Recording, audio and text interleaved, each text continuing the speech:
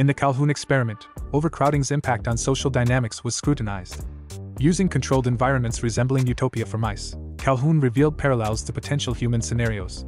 The experiment showcased a clear progression, from adaptation to rapid growth, stagnation, and eventual extinction. During the adaptation phase, mice initially exhibited uncertainty but gradually established territories and social hierarchies.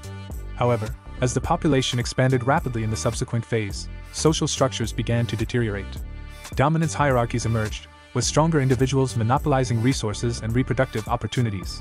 As overcrowding worsened, mice displayed signs of societal collapse, including heightened aggression, cannibalism, and maternal neglect.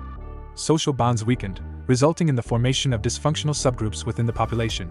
The experiment's final phase depicted a grim picture of extinction, characterized by plummeting reproductive rates, apathy, and social disintegration. The once thriving population dwindled to a fraction of its former size, ultimately succumbing to collapse.